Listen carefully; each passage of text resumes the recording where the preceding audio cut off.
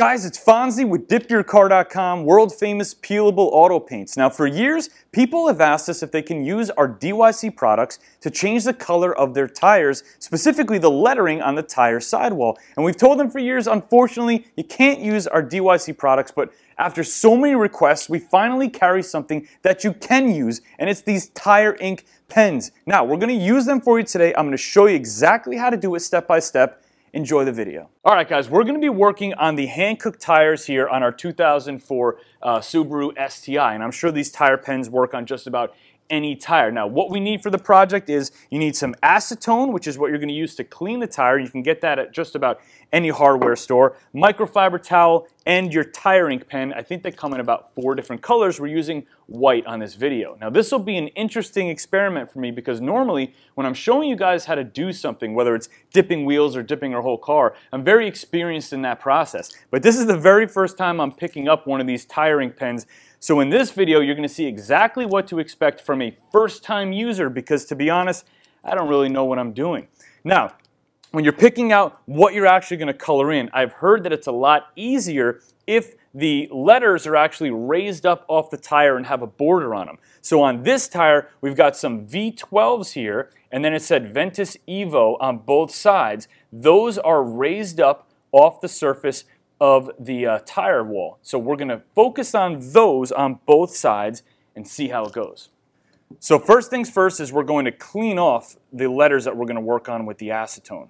I'm going to use a microfiber rag for that.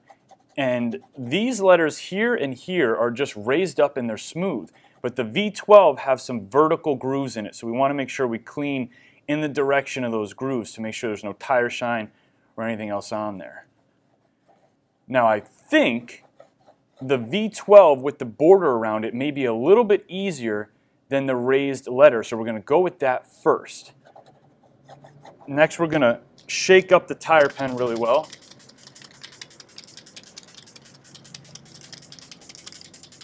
And then it says it's very important to prime the pen, and with that you want to press it up against a hard surface until the ink starts flowing through. Let's see.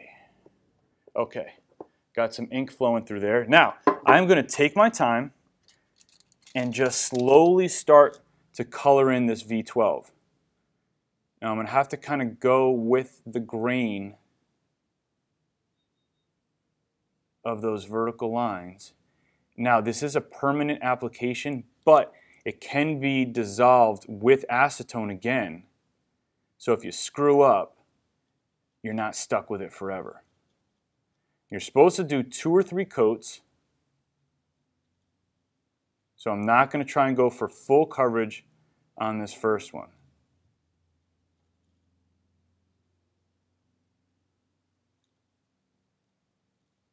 Every once in a while, I'm going to press the tip of the pen down on something hard, keep that ink flowing.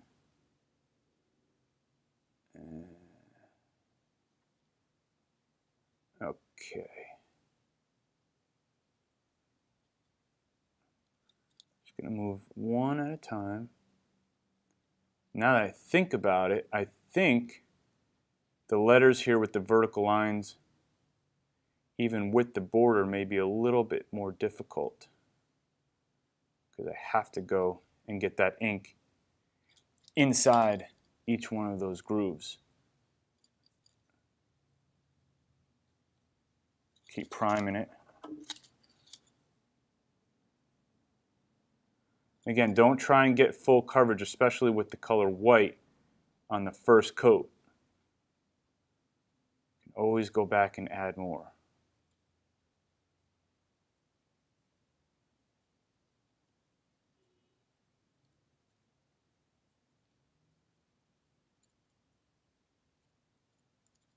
I'm finding that a lighter touch actually more effective.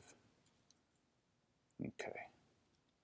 That'll do it for the first coat on the V12. Now for these, it should be a little bit easier in the sense that it doesn't have those vertical lines kind of trying to direct where the ink goes, but it also doesn't have that raised up edge keeping me within the line. So this may be just as challenging.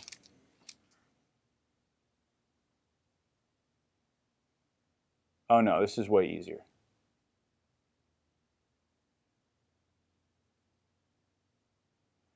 Very light touches, and you can kind of just let the ink ride that edge a little bit. Again, doesn't have to be perfect on your first go. But yeah, that's definitely easier.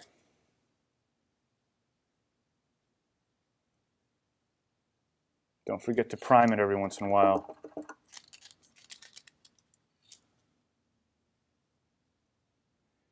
If you keep it primed, you can just kind of paint it on very lightly.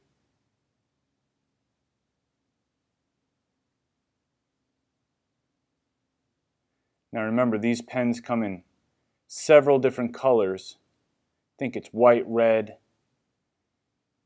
green, and yellow, and I don't know if the coverage is different for each one. But 2 or 3 coats per color should do it.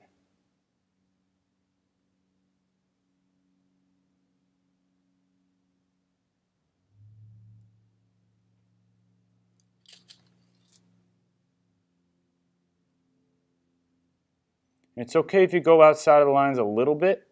Just keep going through all 3 coats, because you can always probably grab a little bit of acetone on like a Q-tip, for example, and come back and clean up your edges a little.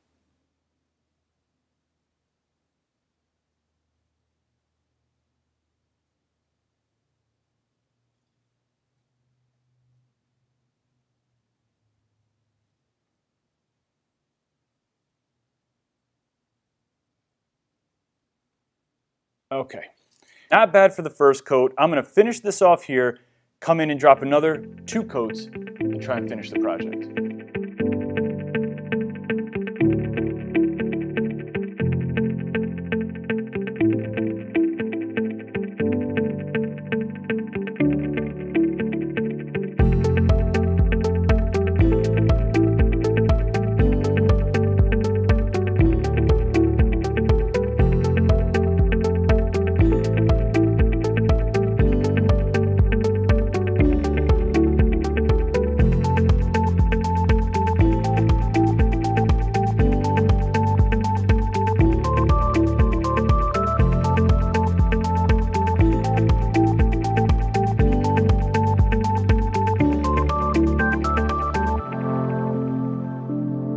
Alright guys, the project is complete. That tire is dry, and I gotta say, these things work pretty damn well. I got full, solid white coverage after just 3 coats, and a tip here, very important to make sure that your previous coat is fully dry before you do your next coat. I waited about 25 minutes in between coats to make sure. If the previous coat isn't fully dry, when you go to put the next coat on top, it'll kind of smear around a little bit. You want the previous one fully dry so the next coat stacks on top and you get that solid, even coverage. Now remember, these come in 4 different colors. If you want to use these tiring pens, super simple. Just click right up here. It'll bring you to the product. I think you're going to need 2 to 3 pens per set of 4 tires, of course depending on how much lettering you actually want to do on your own specific tires, but use your own creativity. If this is a project you want to do and it does look really cool on certain cars, this is definitely the best way to do it. It's Fonzie. If you have any questions at all, email CustomerService@DipYourCar.com, chat with us directly on the website, or call in. We love to talk to you guys about your projects. I hope you guys enjoyed the video. I'll see you on the next one.